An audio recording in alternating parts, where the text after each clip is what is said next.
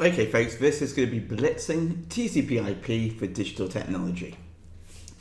Please note that you can actually use this for computer science in year 13 as well. Okay, so let's begin. State three functions of TCP in with TCP/IP. So we're just focusing on TCP. Well, number one, it allows one application. So let's imagine that I'm on my email to communicate with another application, let's say a web server, and exchange data. So it allows one app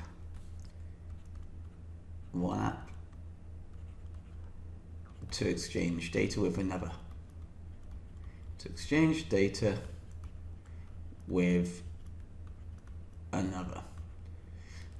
Okay, I forgot to mention, please pause the video and give it a go first. My bad. Same with each one of these questions we're going to go through. So I've already given you the first answer unless you've already paused it. So one, allows applications to exchange data. Number two, so this is one device. This is another device. It allows for, or it establishes communication. So it establishes communication until the data exchange is complete. So it establishes communication until data exchange is complete. Let's have a look at the next one. So it decides on how a packet, or shall we say how the application, so for example if we're using email, that would be an application, is turned into a packet. So the TCP decides that. At TCP, it adds packet sequence number.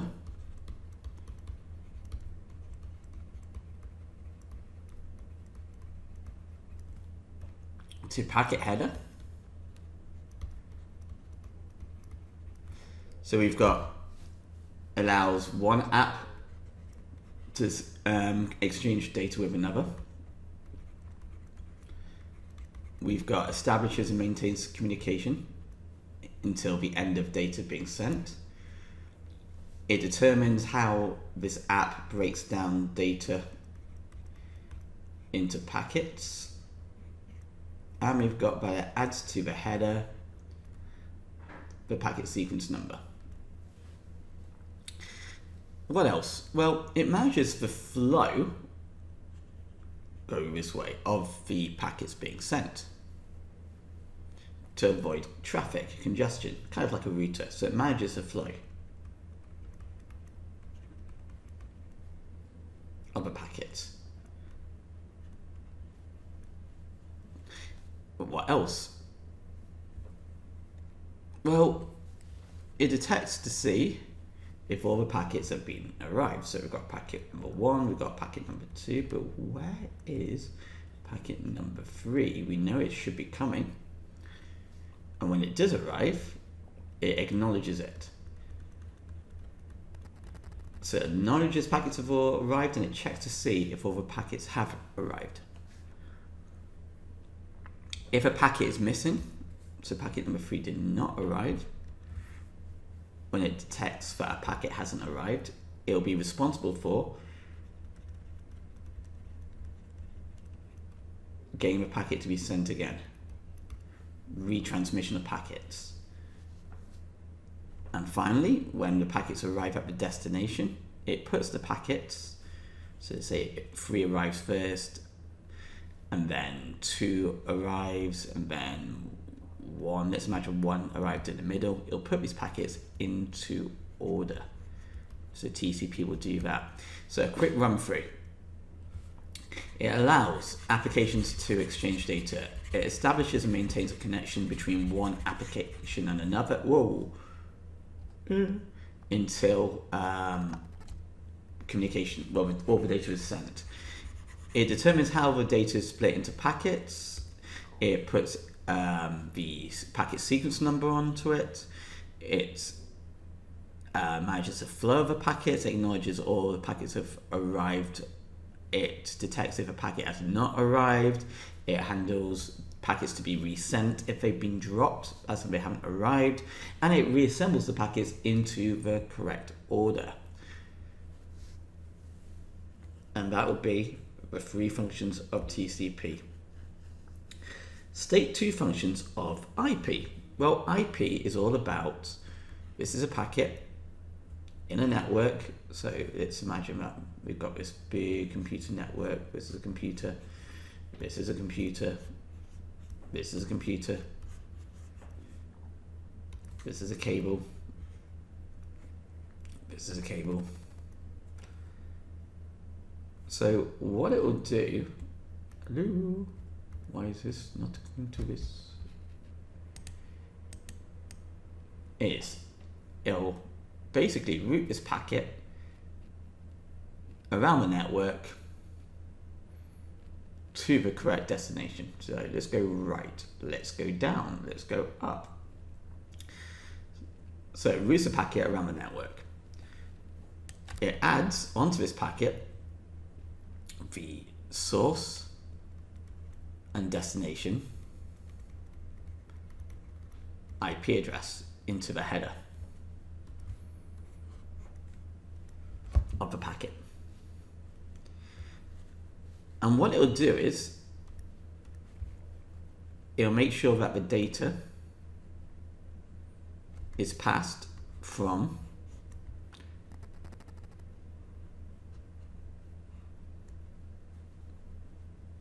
the internet layer to the network layer. So we've got a packet, it's been made here. It'll then, in TCP IP, pass it down to the network layer.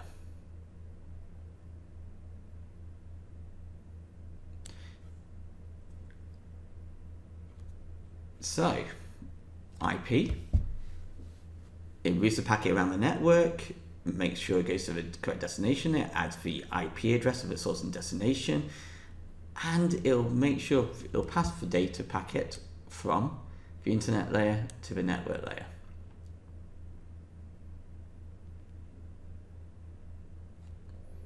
Okay, let's move on. Let's just go raise, blah, blah, blah, blah, blah. So that is the first 2 questions done. So the next question is identify one other common protocol that could be used to transfer files across a college. So if I've got building A, so building A, B for building, and we've got building B in this huge network, and we want to send data from A to B, what protocols could we use? Well, we could use SMTP because we could be sending an email. We could use POP3 to retrieve that email. So it's no good sending it, we need to be able to retrieve it as well. We could be using FTP. So if you remember FTP, it is the job, like this is my laptop, this is my web server. My web server could be in building B, my laptop could be in A, and I could be sending it files using FTP software to put onto my website. So again, that's transferring files. We could also be using, to send files, HTTPS, because I could be in building A on my computer, a website or a server, shall I say, could be in building B, and I can send a request saying, hey, send me a web page. The server will send me the web page using HTTP or HTTPS. Remember, HTTP is for anything to do with web browsers. Keep that in mind. But that's still transferring files. If we were using, like, if a web server was on this college campus and the website was going to send me some photos, I could make a request, it will send it me, and I'll be using HTTP because I could be doing it in Google Chrome. Okay.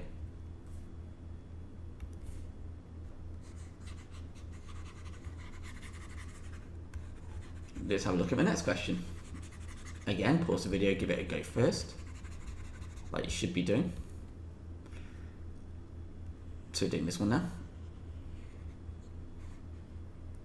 Protocols are essential for successful transmission over a network. The TCP/IP protocol suite operates on many different layers. Give an appropriate protocol for each layer. Easy.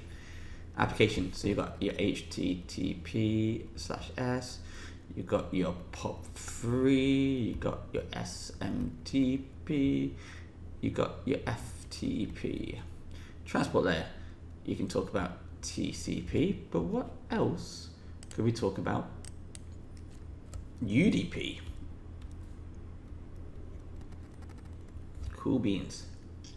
Okay, and internet IP. Nice and easy. Let's move down.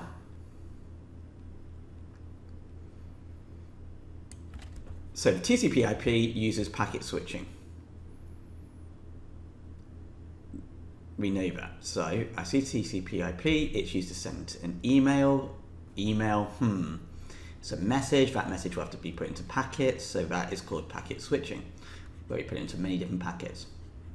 For one node, a node is a computer. So if you ever hear a node, it is a computer or a phone, it's a device.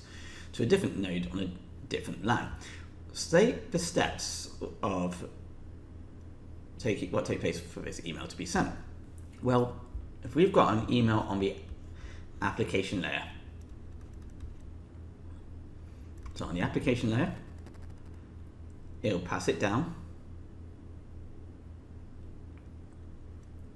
to a transport layer.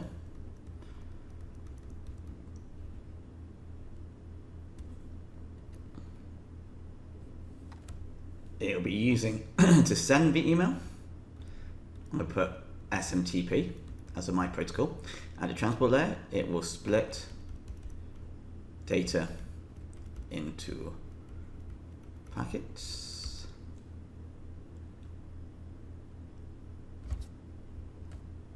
Now, if you remember previously,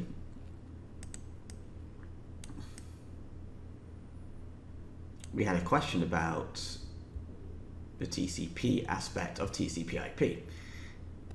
Now, the transport layer is responsible for actually doing the TCP aspects, which is what we looked at earlier. So if I go right back down, so it splits data into packets, adds the MAC address,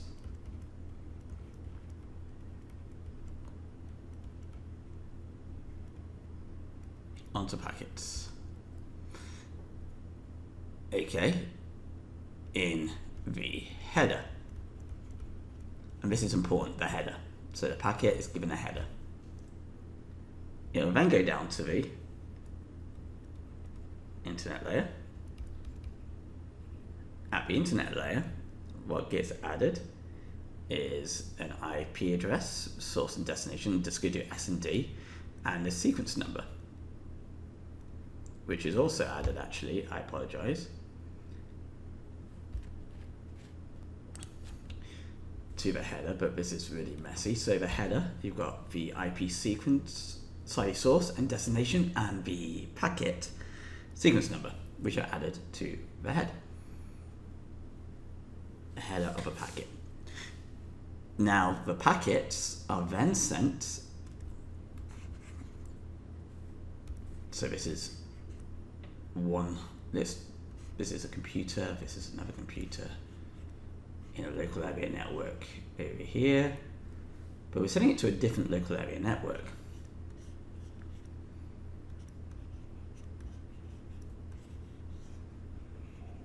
So you want to send it from there to there. So the packets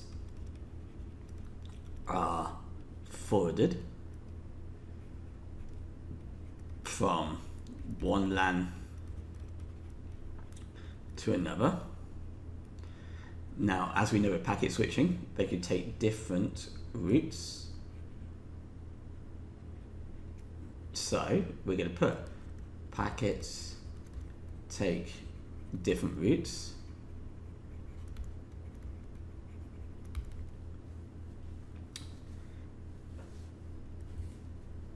At the other end,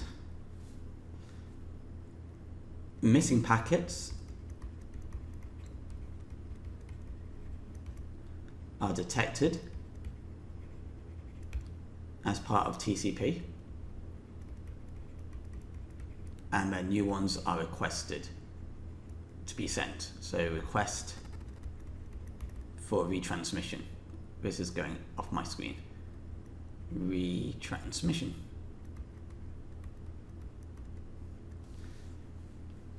And then the packets, when they arrive, will arrive out of order and they'll be reassembled into the correct order.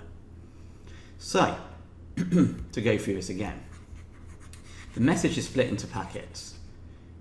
Each packet is given a source, well, a header, and inside this header you've got the source MAC address and destination MAC address. You've got the source IP address and destination IP address.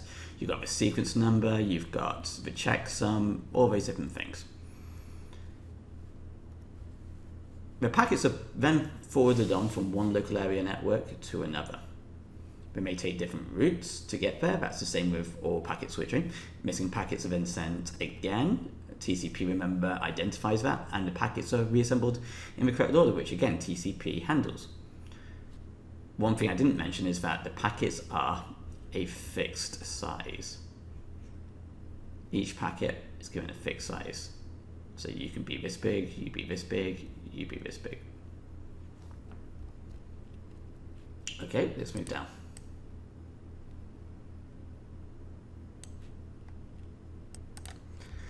Pause the video, give it a go. We're looking at this question down here. Explain why packet switching is used. Well, that's easy. So if we've got a computer, a router, and we've got a line, a channel between these two, if there's too much traffic on this line because other routers are sending it to this line as well, it's going to create collisions, it's going to create all sorts of problems. So what packet switching will do is it will make use of best routes by checking the channel, so that's the line, capacity and status. So for example, if it knows that this is a really capable channel, it would use it, but it will also check the status, because if it's got too much traffic on, there's an issue. Or let's imagine that this was a really poor channel and it can only handle a couple of packets at a time, so the bandwidth is really low. It'll choose a different route to go down. So it'll check the status of a line, if there's too much traffic, or how much capacity it can handle. So it will use alternative routes. These routes will be more robust because you could get situations where you've got, as I said, not much bandwidth available, so high collisions. You could have cables which are really old, so attenuation takes place, etc. So by switching routes, it could take a route which is, this is a different route, let's imagine, more robust. And also by doing this, it spreads out the packets, which again means it's going to be more robust. As packets take different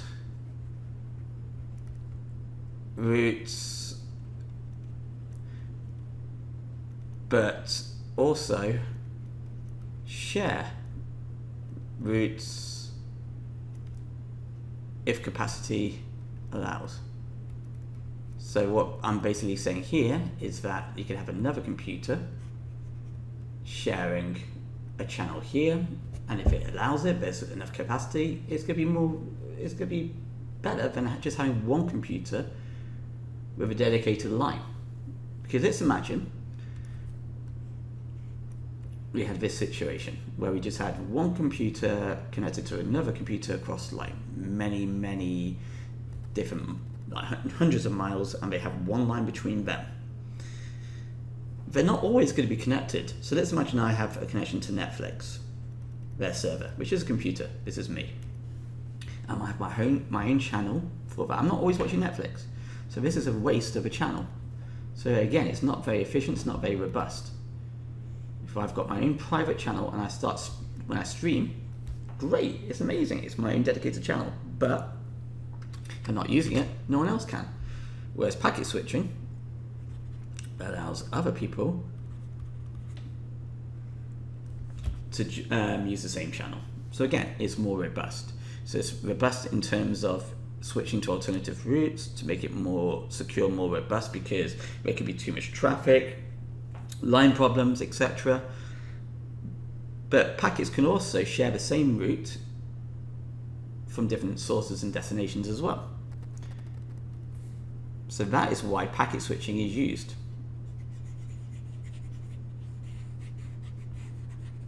Handle congestion, loss of packets, poor lines, but sharing lines as well, instead of it just being dedicated to one person, like that Netflix example. Pause the video, give this next bit a go. Describe the purpose of a packet header. Okay, so a packet header, this is our packet. We've got three parts. We've got a payload, we've got a trailer, and we've got the header. The header contains, it stores data about the packet, such as the IP address, such as the MAC address, such as the port number, so all of these things.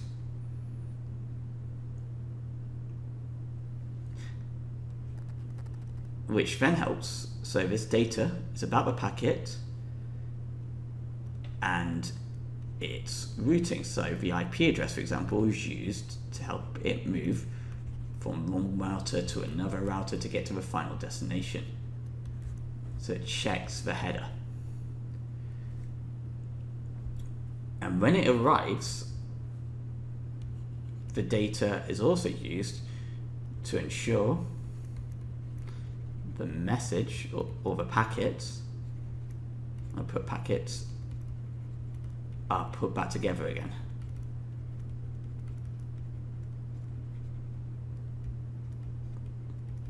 Reconstructed. I'm going to put reconstructed here. So, the header is data about the packet. This data would be information about its routing, how to get to its destination, but also how the packet gets put back together again, how it gets reconstructed. So really we're talking about TCP and IP again. If you go back to the question right at the beginning, what does TCP do, what does IP do? TCP, remember, part of that is for a packet to be reassembled into its correct order, and IP is about making sure it reaches its correct destination. That is the purpose of a packet header. That's the information in the packet header.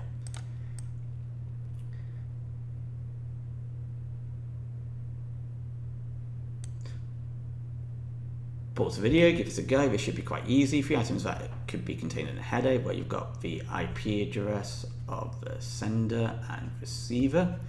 You've got also the number of packets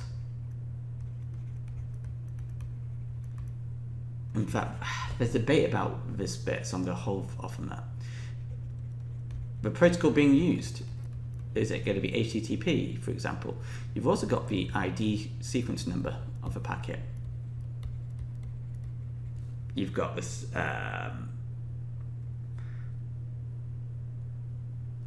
the packet length.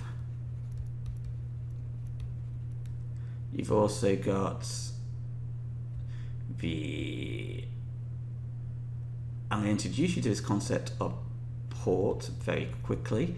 Port is basically a port number. A port number is what type of application is being used on the computer or phone. So for example, if I'm using a web browser, so Google Chrome, Internet Explorer, Edge, Safari, Firefox, I could get like port 80.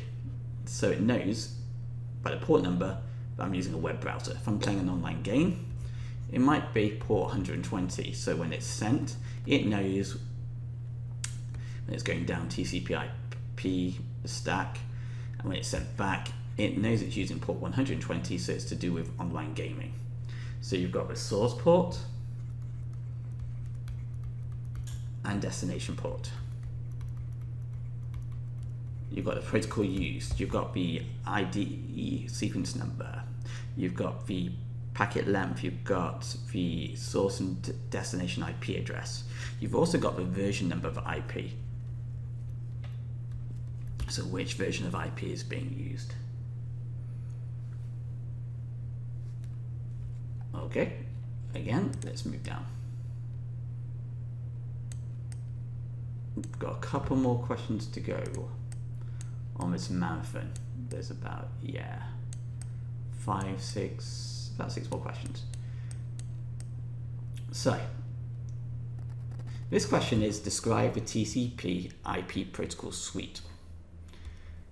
Well, if I had to describe it, I'd say it's like a pyramid, and I'll say that it would have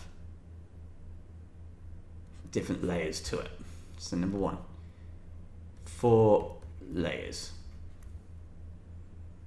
in a stack. Okay, so what I would do now is I would probably give the different layer names. So we've got the application layer, we've got the transport layer, we've got the internet, or what I've taught you as the network. And I use these terms interchangeable. Internet layer, network layer is this one here. And the final one is the link layer. So that'll be the second thing I do.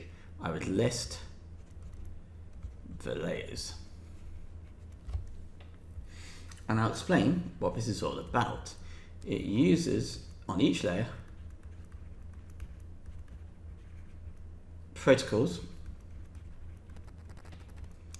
for transmission of data, which would be the TCP, which is transport control protocol, and internet protocol, IP.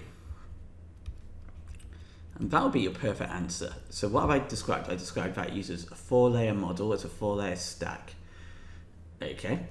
I then did the layers: application, transport, internet/network, link layer. I then said that each layer uses its own protocols, which is all for the transmission of data. The main 2 protocols, TCP and IP, stands for Transport Control Protocol and Internet Protocol. If you go into details about these, that's fine as well. So when I talk about detail, I'm talking about this first question, the differences between TCP and IP. But this question was more about describing it, TCP IP suite as a collective. The use of TCP protocol suite is successful for communication over the internet. How do we describe it? So what we've just done there is describe it. We haven't talked about what TCP does, we haven't talked about what IP does, we describe everything together.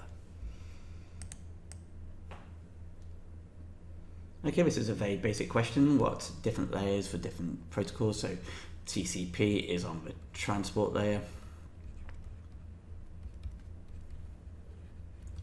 IP is on the network, or you can say internet layer, and the SMTP is on the application.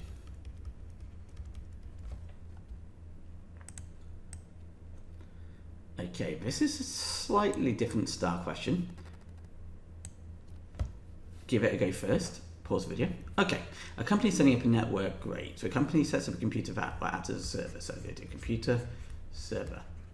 The server's role is to act as an email. Okay, so it's an email server. It allows the technicians to remotely log in, blah, blah, blah, blah. State the names of 2 application layers. Well, this is very easy. We can talk about SMTP, which is used to send emails to the email server. We can talk about POP3, which is to retrieve the emails from the server. Now there is a difference between POP3 and SMTP, and that is one to send, one to retrieve the email. Get that into your head. Retrieving the email from the server, sending it to the server. They're both using the server, but different purposes. But we could also argue that if they're using, it hasn't said if they're using something like Outlook, which is an app, or using something like Gmail, or Outlook Express, or I think it's Outlook Express, which is used in a browser. So like my Gmail, I go onto my Google Chrome, I type in mail.google.com, it takes me to a website.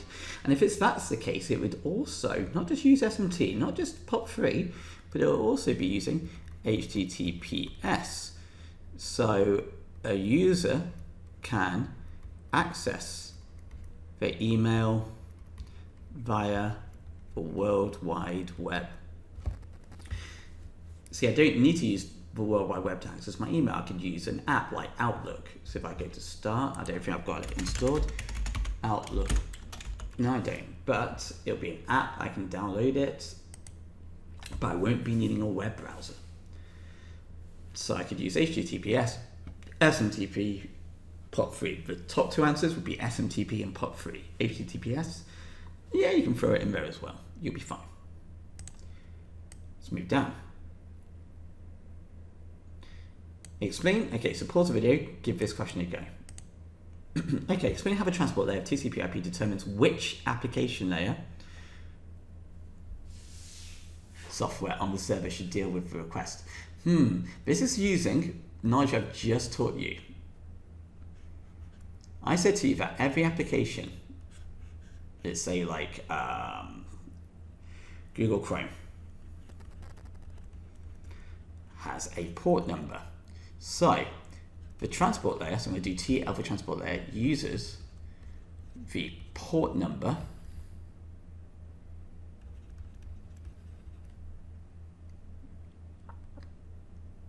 which is added to the packet header.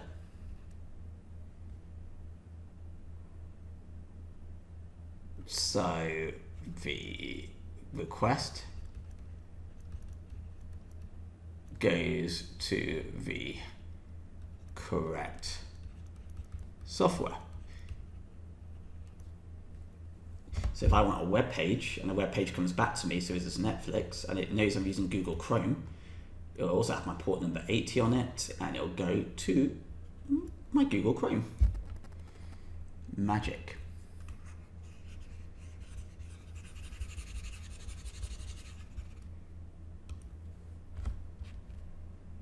Move down. Describe one function of the network layer.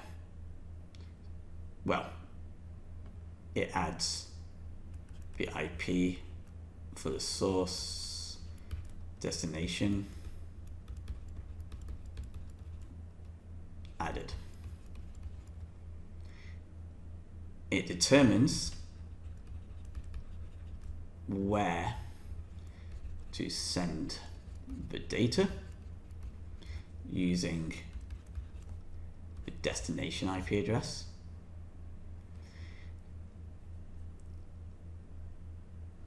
It creates a checksum for error detection.